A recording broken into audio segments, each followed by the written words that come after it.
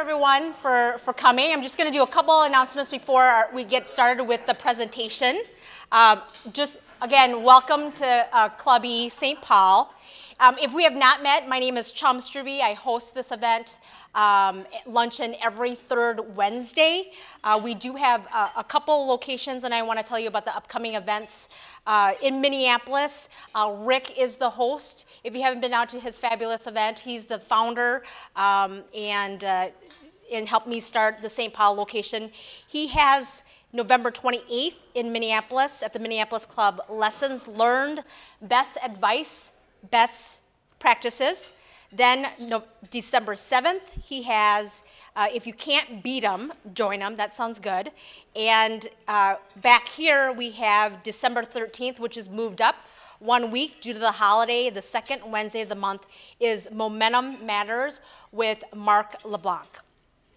I want to give a big thank you to the sponsors that we have who help us bring this luncheon to you.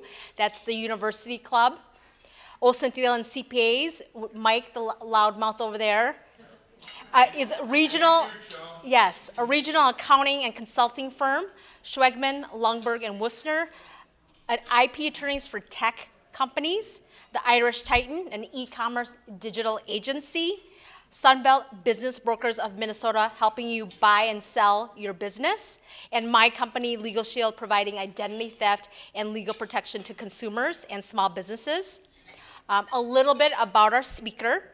She is the founder of 9 Open Doors and specializes in using the Enneagram to create intriguing team-building scenarios and improve leadership.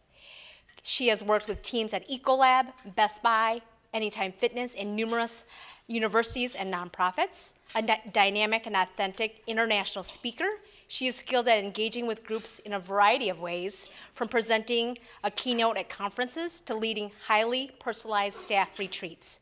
A graduate of St. Olaf College, Kate worked in the fundraising, communications, and marketing world for 16 years. She has studied the Enneagram with many of the leading teachers in the country and is a member of the Enneagram in Business Network. She is a former board member of the Minnesota chapter of the International Enneagram Association. Please give a hand and a welcome to our speaker, Kate Ostrom. All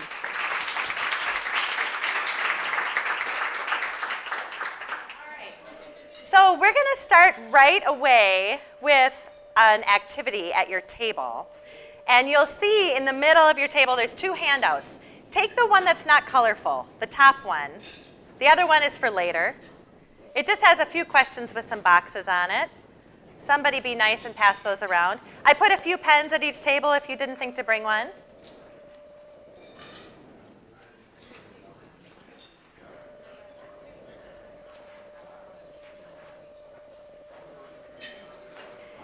So today we're going to talk a little bit about strengths and weaknesses and the connection between them, and how understanding your weaknesses especially can help improve your business. The tool I use to help you understand this is called the Enneagram. This is what it looks like. It's weird looking, right? We can all acknowledge that. It is not about devil worship. But it's interesting just to understand that the word Enneagram in Greek means 9-sided figure. Pentagram means 5-sided figure, right? That's all it means. So don't let the symbol spook you. It's just a symbol. It means 9-sided figure. And we're going to get to that a little later. But I'm curious, with a show of hands, who has heard of the Enneagram before? Rick, I know you have. Okay, and Anne, you have. We talked about, or Beth, I'm sorry. We talked about that a little bit. And, okay, yeah, great. Oh, good. A long time ago? Okay, well, that's all right. That's all right, good. So this is fun to have a smattering of people who've heard of it, but a lot of people who have never heard of it before, right? I would say the majority of you, like, what is this thing? So that's really fun, too. I love having kind of that fresh perspective on this. Okay, before we talk about what the Enneagram really is, I want us to go through this activity, which I think is really an eye-opener. You've got 2 columns there, one for work and one for home. And I'd like you to focus on the work one right now. And I'd like you to answer these questions. First, jot some notes about them on your own, and then I want you to discuss them with the person sitting next to you at your table. So answer these 3 questions. The first one is, what is one of your strengths? And don't spend a lot of time on that, just whatever comes to the top of your head, or if you were in a job interview, what would you say? The second question is even easier. What is the opposite of that strength? And you don't have to impress us with your vocabulary here. You can just negate whatever the strength is, even if you're kind of making up a new word. The third question is where you're going to want to spend a little more time. That is, how could the opposite also be considered a strength? So I'm going to give you an example. I am very friendly. That's one of my strengths. I've known that since I was a little kid. I've been told it a million times. It's just something I really own and know is true about myself. So that's how I answered the first time I ever did this. That was my answer to question number 1. So the opposite, unfriendly, right? That's easy. Now, the third question was tricky for me the first time I thought through this. How is being unfriendly a strength?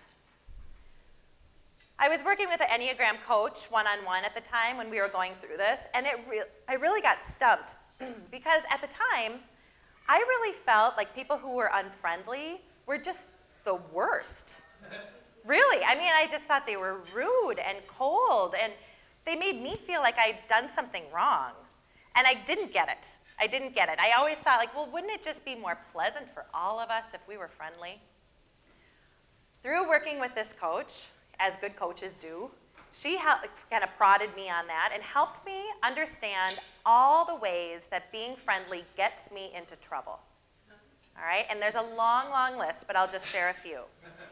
They range from being late to pick up my kids because I'm chit-chatting with the Target cashier, right, to not portraying an authentic version of myself when I'm having a crummy day because I'm too busy being friendly or too used to being friendly, really. It's my habit.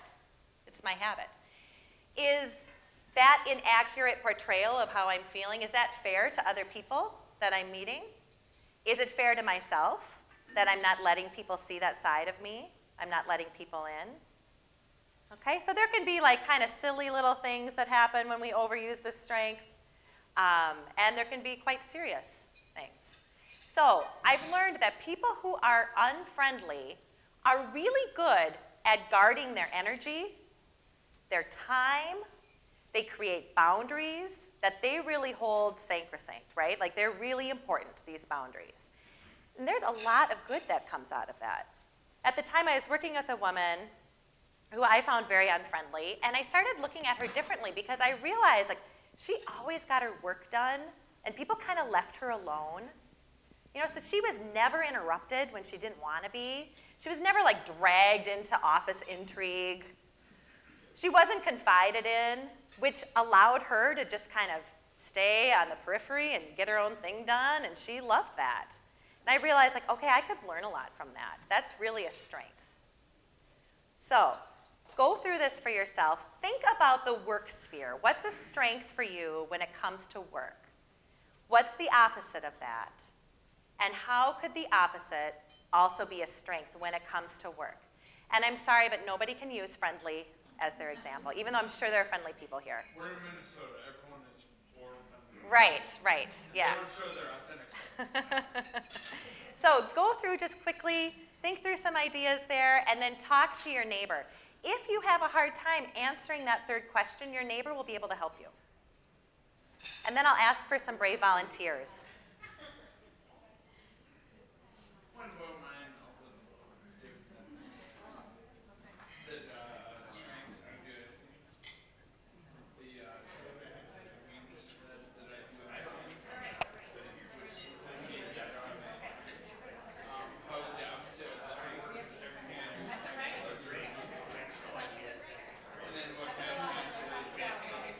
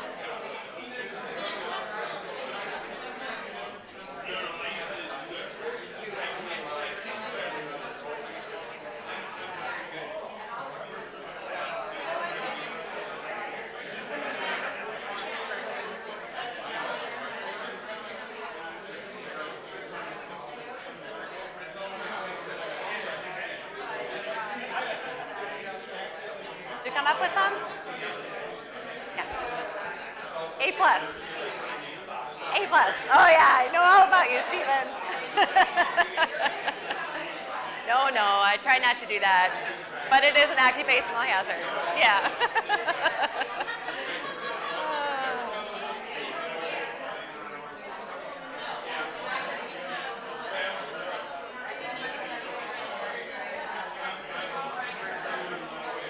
Take a couple more minutes and make sure you each have had time to share. So a couple more minutes.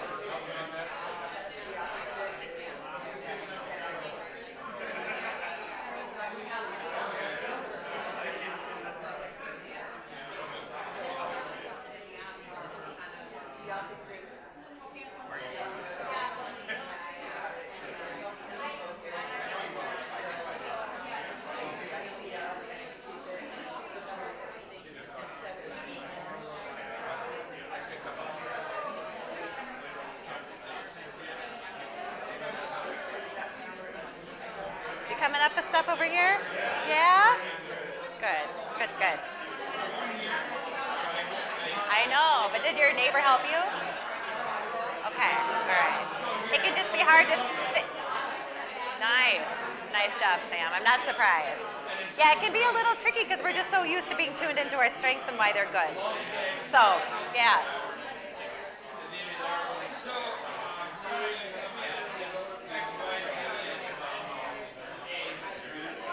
Okay, start to wrap up, please.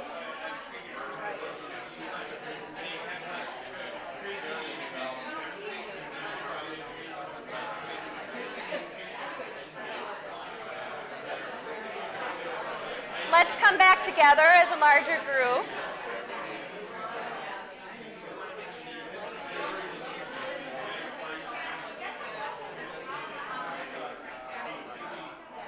All right, everybody, let's come back together.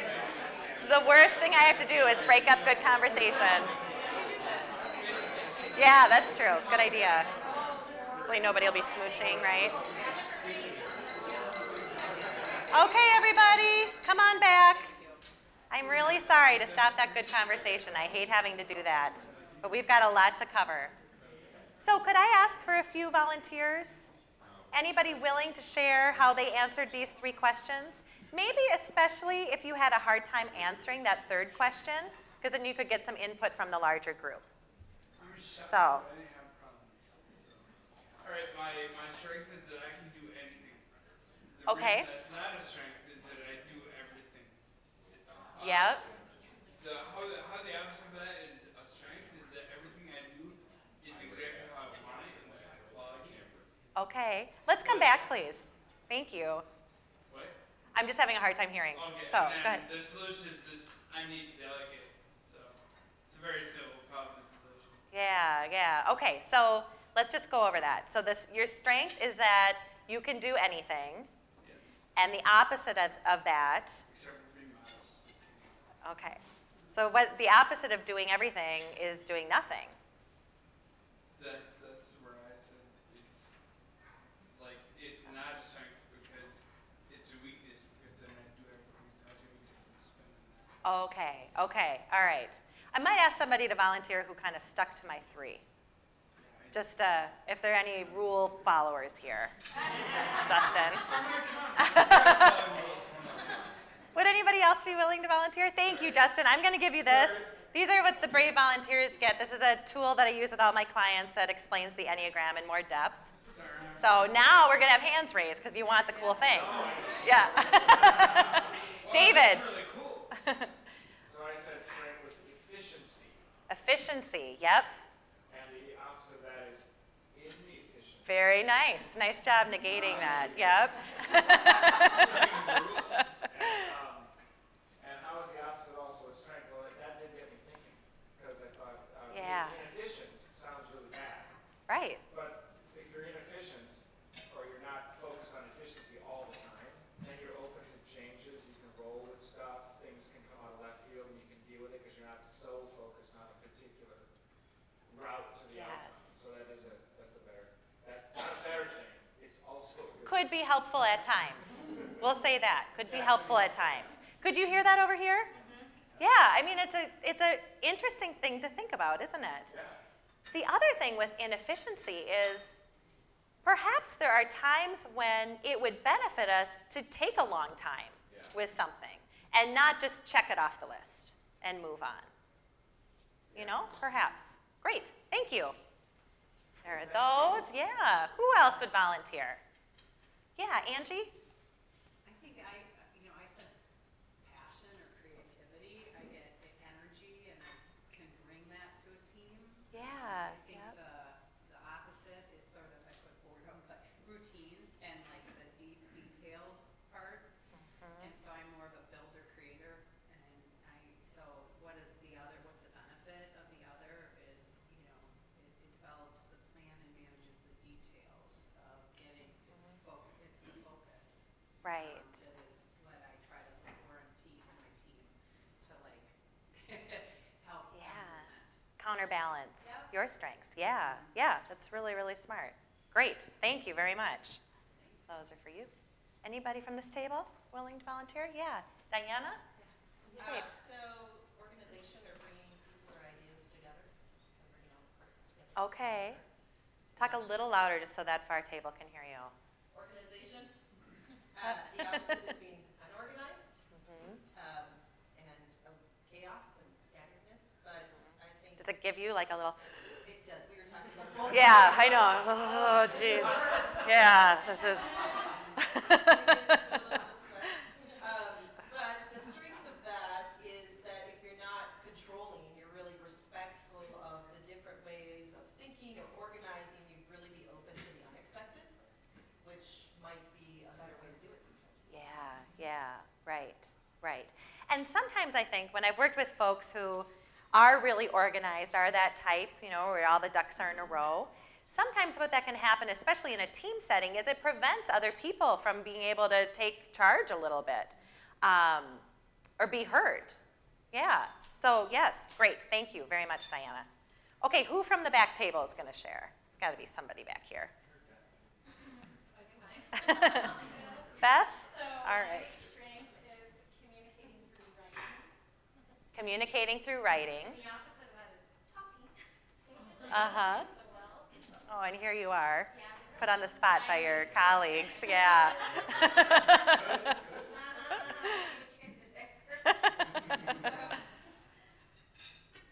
And yeah, so how, I'm sorry, you've got to just answer that last question. 2/3 of the way done. Yeah, so the last question is obviously, how to improve by talking. There are times where maybe putting things into verbally would be more beneficial than written, like when you're on the spot and you have to talk in front of a group, right? Not my strength, but I could do. You did great. You did great. Thank you. That's for that. So there's a fourth question on there for you that you can answer in your own time. And that is, what's a step that you could do today to change this a little bit? And what I mean by that is, and actually I could just answer that question for all of you, which is this. Just notice that you do this, okay? Notice that you have this strength, and notice how you overuse it. I really believe that strengths and weaknesses are two sides of the same coin. I think we're often taught, here are your strengths. Here's your list of 8 qualities, whatever it is, 6 qualities. Here's what you're really good at. Do more of that. All the time, forever and ever, to everybody you ever meet. Just focus on those. Do that more. Well, the thing is that we're already doing that. We just naturally do what we're good at, right? We're drawn to jobs where the skills they need beat the skills that we have. We want to do things that are our strengths because that feels good. It's where we just naturally fit. What I think is really helpful is to start to identify this tipping point where overusing our strengths becomes our weakness. What does that look like? So, in David's case, his example of inefficiency serves him super well. It really, really does. But there are times where it might be too much, and it might not be the right choice or the most helpful. choice. So just start to notice that about yourself. Where is your strength getting you into trouble? Okay? So with my friendliness issue, I will often make a conscious decision. I'm just going to be quiet for a couple of hours. Like if I'm running errands or something, I might even put in my little earbuds, be one of those people, you know? And just do my own thing and see how that feels. And you know what? It can feel kind of good. It can feel kind of good. So I would just challenge you just to notice, where does your strength get in trouble? What does that look like? And how can you make some little tweaks? How can you make some adjustments? Especially, here's an intriguing idea. We've got Thanksgiving coming up next week. I have a whole column there for you to think about this in terms of home life, family life, friend life. Who's the person that you get into the same flippin' conversation with over and over and over, and you have the same outcome? You all have a face in your mind right now. I guarantee it, at least one. I have one. What could you do to approach that differently? You're not going to change that other person. But what could you do yourself? How is it tied to how's your reaction tied to your strengths? And how could you think about that a little differently? Okay, so that's a little homework for you. But now let's chat more about the Enneagram. And so you can, oh, it moved just as I was taking it out of my pocket. That was like perfect. You can take the other handout on your table. It's got the symbol of it on the top. There you go. So the Enneagram is a personality tool that helps us understand the motivation behind our behavior. Now, everybody in this room, I'm sure, has taken Myers-Briggs at some time, maybe more than once. I've taken it a number of times throughout my life. Insights is really popular, StrengthsFinder. There are so many personality systems that are really well known and really, really useful. I believe in all of those. Those systems are looking at our behaviors and our preferences. Okay, that's what they're telling us about, which really is helpful to know. The Enneagram is looking at a deeper layer of who we are, and that is the motivation behind our behaviors. Why? Why are those our behaviors? Why are those our preferences? Now, because the Enneagram is about this deeper layer of who we are, there is no accurate test that's been created. If you leave today and you think, this is super cool, I want to get all into the Enneagram, and you Google Enneagram tests, you will find some, and they do exist, but they're only about 50% accurate. So just know that. Should you choose to take one, which there's no reason not to, but just know that the answer will not necessarily be true. And that's because no one has figured out how to accurately test for our motivation. What series of questions could we ask to really get at that? So instead, deciding which of these 9 types you are is up to you. And you get to go on a journey of self-discovery, should you choose to accept this invitation, and you figure it out on your own, or with a guide like me, or with the help of, there's a ton of great books. I've listed some on my website. And you get to figure it out. Now, some of you right now might be like, oh, why would I ever want to do that? Like, can't you just tell me? Can't I answer like 12 questions and get the answer? And that's, you know, it's a valid viewpoint, and it probably says something about your Enneagram type, really. And some of you might think like, ooh, this sounds fun. You know, I want to dig into this. Who was I talking to? Beth Ann, you were saying that. Yeah, you're like, oh, I love this stuff. I love this stuff. But the fact of the matter is that most of us have just not been taught how to think of ourselves in this way, how to really understand our motivation. And I'm not talking about motivation like I want to make money or I want to be a CEO. It's not that kind of motivation. It's a more intrinsic driver within us, and it's all around something that we have forgotten as a child. Okay, and I'll talk about that a little bit as we go through the 9 types. So that's a little bit about how the Enneagram is different from other personality systems. They can complement each other. Like I work with teams and workplaces who've used, you know, Myers-Briggs, and then they bring me in to do the Enneagram, and they can fit nicely like side by side because people can just end up learning even more about each other and themselves. But there's no direct correlation. Like if you're an INTJ, you're not going to be a certain type on the Enneagram. And that's because it's like apples and oranges. They're both fruit, but they're different fruits. So they're looking at different things. So what I'd like to do is just give you a little teaser of the 9 different types. This is very, very preliminary. I was telling a couple of folks that typically I do like an introductory workshop on the Enneagram will be about 3 hours long because it's quite an intensive system. So this is just a little teaser just to introduce it to you. And so this handout just kind of gives some high-level information about each type. What I want to do is as we go through them, I'm going to talk about the strengths of the type, and I would like somebody here just to shout out, you don't have to raise your hand, what does it look like when that type overuses their strength? Okay, so what's the opposite? How does their strength get them into trouble? Just the exercise that we just did all together, all right? So let's get started. We'll start with type 1. Some Enneagram teachers, if you have any books on this or look into it, they'll use different titles for the different types. The one might be the judge or the teacher. I avoid that. I like to use the numbers just because I feel like it's a more neutral thing. You know, language is really loaded. But sometimes those words can also help you get a feel for the type. So just know that should you look into it more. Okay, so 1s are people in our life who have a really strong sense of what is right and what is wrong. They're very ethically minded.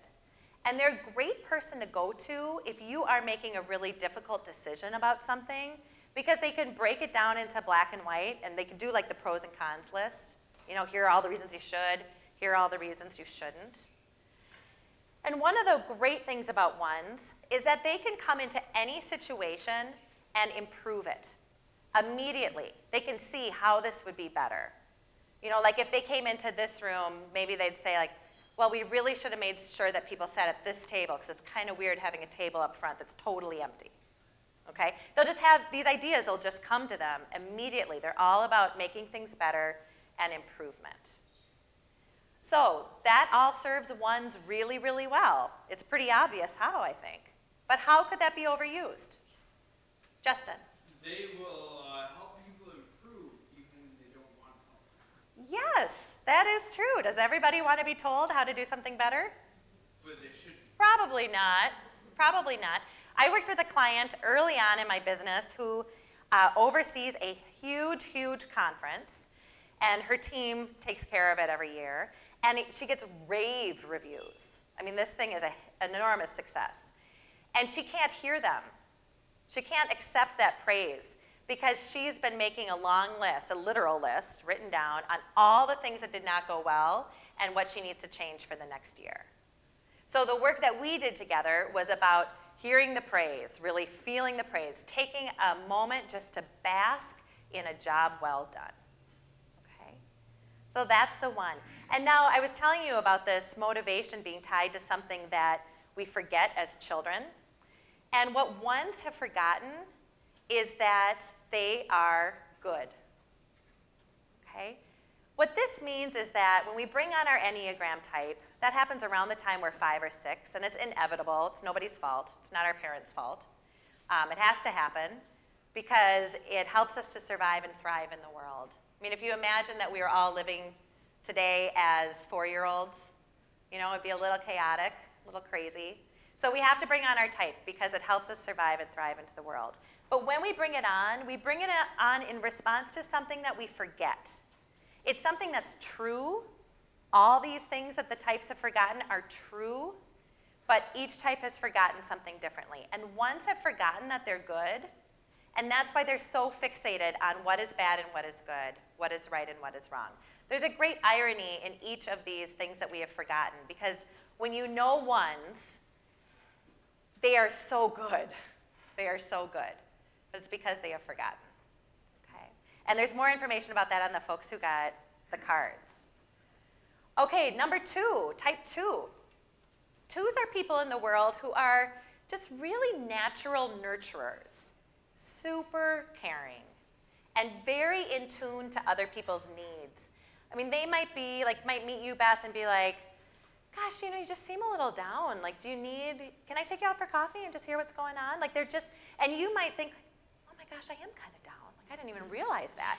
I mean, just very, very intuitive. I have a good friend who's a 2 who has told me things about myself. And once she said them, I'm like, well, that's obvious. But I had never realized it before. 2s tend to be very social might be like the ultimate host. You know, love to have people over or make sure that people know each other, are comfortable, very much tuned into other people's needs. So how could that go wrong? They don't take care of themselves. That's right. They're, I was going to say on the bottom of the list, but they're not even on the list. They're not even on the list. And 2s have a lot of energy, but it's all oriented to other people. My friend who is a 2, who knows the Enneagram very, very, very well, she can describe, she's in her 80s, and she can tell me times she's been sick in her life, and it's about every 5 years, and it's been like on death's door type of sickness. And then she doesn't get colds or anything like that. She has so much energy, she's always going, going, going, but she doesn't take care of herself. And so about every 5 years, her body says, hey, it's time. It's time, whether you want it or not, we are gonna rest now. So the other thing, it's similar to what Justin was saying about 1s. So 1s are really looking to improve. Well, does everybody want to be improved? Probably not. 2s are really looking to help. Does everybody want their help? Probably not. Probably not. 2s have forgotten that they're lovable. That's what they have forgotten. And they're like the most lovely people. So there's a great irony there again. Okay, type 3. 3s are the stars in our world. Very comfortable in front of a group, performing, whether that looks like acting or just doing whatever their career is very, very well, whether it's being an at-home parent. They're going to be the best at-home parent. I was once in an Enneagram class in California with a woman who's a 3, and she said, okay, so everybody's been telling me for years I should take meditation class because I'm always so wound up about everything. So I'm taking a meditation class, and I am going to be the best meditator in the whole class. And that was such a 3 thing to say. I mean, it's hilarious. What does that even mean, to be the best meditator, right? But 3s are very, very focused on achieving their accomplishments, being successful. And they're highly regarded in our society because most people think that the US is a 3 society. We're very focused on achieving, getting to that next level. What do you do, right? When we meet each other, that's the first thing we ask, well, what do you do? And 3s are all about doing. What's wrong with that? How could that go wrong? Narcissism, yes. 3s are very focused on their image. And it's almost like they're following themselves around with a video camera, watching themselves in a movie. It's very interesting. It's very interesting. They're almost like disengaged from who they actually are. What's wrong with doing too much? I mean, things have to get done, right? Lack of focus. Could be a lack of focus, yeah. Not taking time to do things that are nice. Yeah, or just, what about just being? What if we were just being? What would that look like? What if we meditated? Just to be. Yeah, and that's a challenge for 3s. 3s have forgotten that they are capable. Okay, it's another thing that's just funny. If you think about, like, if you know 3s and think about them, they are the most efficient, the most just getting stuff done, checking everything off the list, going, going, going. And it's all because they have forgotten deep down that they really are capable, just because of who they are, just for existing. They describe it as smell the roses syndrome. You shouldn't be living your life just to make money.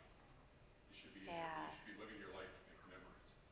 Mm-hmm. And that's the best description of what a 3 doesn't do, because I've seen a lot of, Steve might even say this about me, and that's where I've spent a lot of my life in this space.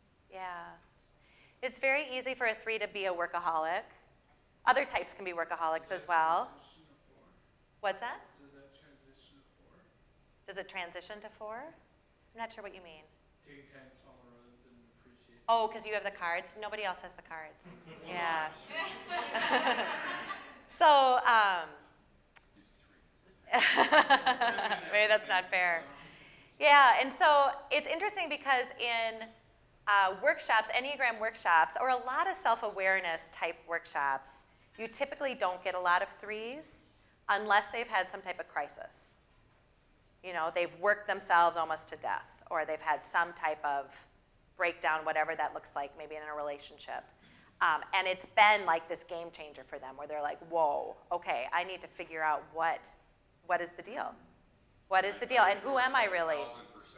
Yeah, I yeah, had one of those in the last year. That's, okay, yeah, other than the fact that I'm retiring right now, that yeah. is a deal all by itself. But I had a friend die last year. Hmm. Best friend, great problem, took a look at my life and they said, we're gonna change this. Yeah, So that's what I'm doing. yeah, But good for you. I think there are more threes around that think that they're threes than what they really are. Could be, and that's part of the culture. There's this cultural overlay where we think you feel are like we have to be three-ish. You were totally right that we are Yeah. a free nation. Everybody thinks that we are. Yeah. Are you familiar with the Enneagram? Did you raise your hand when I asked, Michael? No, Okay. I'm familiar, I'm aware of it. Yeah. I've been more of a strength finder. Yeah, okay, okay, great. Well, thank you for sharing that. Okay, so fours. Fours are people in the world who really notice the beauty, just naturally. You know, like a 3, or a 4 rather, might come into this room and just be like, oh, the ceiling, wow. You know, that view, these lovely old windows, you know, they're so charming. Fours just naturally notice those kinds of things. They love symbolism. One of my favorite stories about a 4 is a client that I worked with a couple of years ago who was an executive in a healthcare system. He had bought a shovel one weekend, you know, had gone to Home Depot, he needed a new shovel, he bought one. And then he found out later that day that his son, who had just moved to Boston, signed a lease for a loft that was being built in a former shovel factory. And the fact that he had bought a shovel and his son was moving into a shovel factory totally blew his mind. Totally. And he was telling everybody, he had this big, great story about it. And he just found so much joy in that. Like they had this connection. Well, I think that's just so fourish because a lot of people might not even, they might be hearing this story from their son and they might have not even realized they bought a shovel that morning, you know? Or think anything of it. But his point was, how often do you actually buy a shovel? I mean, not very. I'm still on my first one, and I'm 43, right? They last a long time. So 4s just see that, and they love to, like, chew those stories up in the symbolism and just get a lot out of it. One thing that I love about 4s, my mom is a 4, and I use this to my advantage, is she is, and 4s tend to be, comfortable with the full range of emotions. So if you are feeling down and you don't want to be cheered up, because that can be annoying, right? If someone's just like, oh, Gary, it'll be fine, you're going to be fine, don't worry. If you want someone to actually like sit there with you in that sadness or whatever it is that you're down about, a 4 can do that. They're not scared of that. They're not scared to go there with you. I have a teenage daughter, and I send her to my mom at times. When it's just something I can't do for her, I'll send her to Grandnan. All right, so how could this go wrong? These are wonderful qualities about a 4, but how might they be overused? Get them into trouble.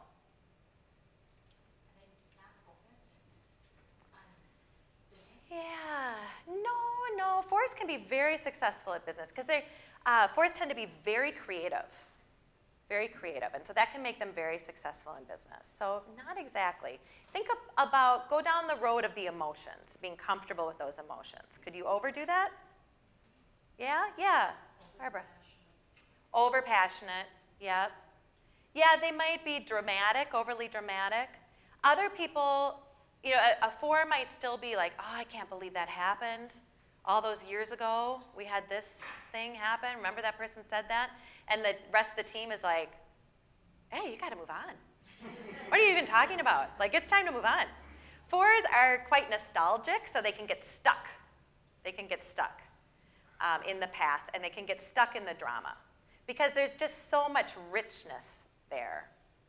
My mom is a spiritual director. She knows I talk about her in I have her permission. But she's a spiritual director, and I was doing some one-on-one work with some clients at a time, and we were comparing kind of notes about working with people one-on-one, and she said, don't you just love it when they cry? And I was like, no, it actually makes me kind of uncomfortable. And she's like, oh, I just feel like When somebody's crying, like, then we're really getting to something good. There's richness there. That is a 4. That is a 4. 4s have forgotten that they belong. And so they are searching for being seen as the unique, special person they are and finding belonging within that. Okay, so 5s. 5s are people in the world who are real experts. They love knowledge. They love information, cannot get enough. I'm going to start speeding us up here because I just looked at the time. So what could be wrong with that? Quest for knowledge. It's awesome. You need information, right? But how could that go wrong? There's people. Hmm? There's people in the world. You should consider them. People in the world, yeah. It's not just about facts and information, yeah. And really screw up your communication with other people. Ah, how so? Tell me a little bit more. If someone said, I asked you for the time and you told me how to build a watch. I asked you for the time and you told me how to build a watch. Yes, that is a great example. That's a great example. That person was probably a 5. Yeah. And sometimes 5s get stuck in the accumulating of the information or the doing the research and not actually taking the step of taking some action. Or answering a question, give me way more information than is needed. When someone has a business question for me, or a tax question, my answer is always the same. It depends, and I go into a 2-hour seminar. Right, right. So 5s have forgotten that they are enough. So that accumulating of information is to help them feel filled up. 6s are people in the world who are really excellent problem solvers. They can predict all the possible ways that something could go wrong and prepare for it. How might that go wrong? What could be wrong with that? Always looking for something to go wrong. Yeah, I mean, sometimes things go really well. Yeah. And it can cause a lot of anxiety and worry. Yeah. But 6s don't, sometimes they get a bad rap, I think, in the Enneagram world because they're portrayed as worriers. 6s usually don't seem very nervous because they're prepared. They're prepared. So, for example, coming into maybe a new scenario like this, a 6 might think, okay, they might notice like where the doors are and the windows in case something happens should they need to exit the room if there's some type of emergency. And it's not that they're going to sit here and be like looking over their shoulder all the time because they know where the doors and the windows are. They know what they would do should they need to. So that's a 6. 6s have, what they have forgotten is that the world is a safe place, that they are safe. 7 is the most optimistic type on the Enneagram. So we've got this cute little guy standing on the beach. 7s have just a very sunny, positive outlook. They're a lot of fun. They'll be your friend who calls up and says, you know, I was just realizing I've never gone to a rodeo before, and there's one in town, and I think we should go tonight. Okay, so tend to be spontaneous, just a lot of fun to be around. So fun is great, right? How could being too fun get you into trouble? Exhausting. Can be exhausting for people around you and for the 7 themselves. Yeah, yep. And it might, to your point earlier, Chum, it might impact your ability to focus. Because 7s are always looking at all the options. They're like the FOMO type, the fear of missing out. They just want to do it all. They want to do it all and not miss a thing. What 7s have forgotten is that they are free. So they're always trying to prove to themselves that they have freedom. Now 8 is the strongest type on the Enneagram. Very powerful and very aware of their power. They're a very dominant type. They will command a room without even saying anything because they have such an immense amount of energy. And one thing I love about 8s is that they're very direct and they're not afraid of a fight. So if they disagree with you about something, you will know it. So that sounds good. Unless you're the one they're disagreeing with, maybe. Yeah. How could that be overused? We're in Minnesota. That's not seen as professional or nice or anything. People are down, so. Yeah. Sometimes we could use it, though.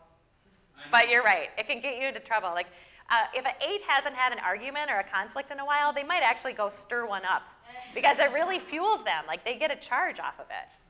Yeah. 8s have forgotten that it's safe to be vulnerable.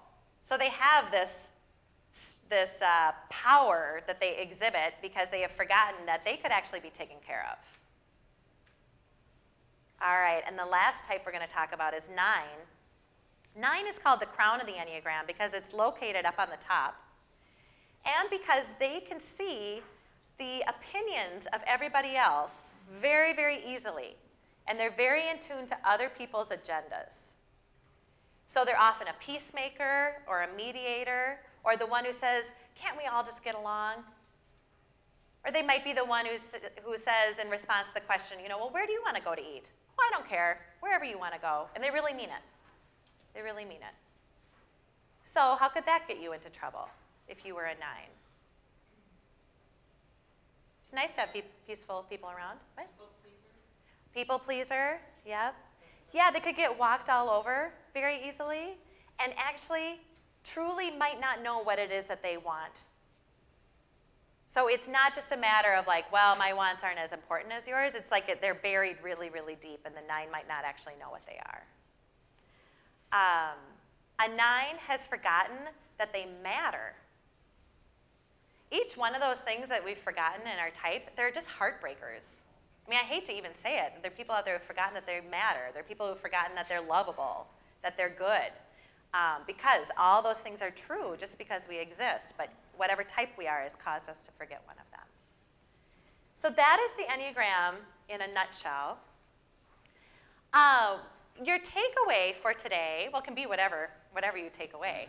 But what I would suggest is just coming back to this idea of the relationship between strengths and weaknesses and play with that a little bit. You know, just start to pay attention. Have this conversation with people you really love and trust. Bring that worksheet to the Thanksgiving table. What would happen if each person at your Thanksgiving table answered those questions? Wow, I mean, you'd have, like, I haven't even done that with my family. I think I'm going to do that. I'm realizing right now. We are doing that. We would have a war. Would you have a war? Okay. Well, we don't want that to happen. I'm the oldest of 9 boys, and it would be. Oh, yeah, yeah. One of these personalities, you only pick one number? Yes, you're only one of them. It's your default. It's your default, and you are only one. Yeah. Yeah. So I think what I'll do right now is wrap up because it is 1 o'clock, but I'm going to stick around and I'm happy to answer questions. And you might be like, okay, that was enough for me, but you might have a million because there's just a lot to talk about with the Enneagram, and I'm happy to stick around and answer them. But I want to thank you for your attention. Thanks to everybody who shared and participated, and I hope you have a great afternoon. Thank you, Kate. You're welcome. Happy Thanksgiving to everyone, and we'll see you in 3 weeks, December 13th.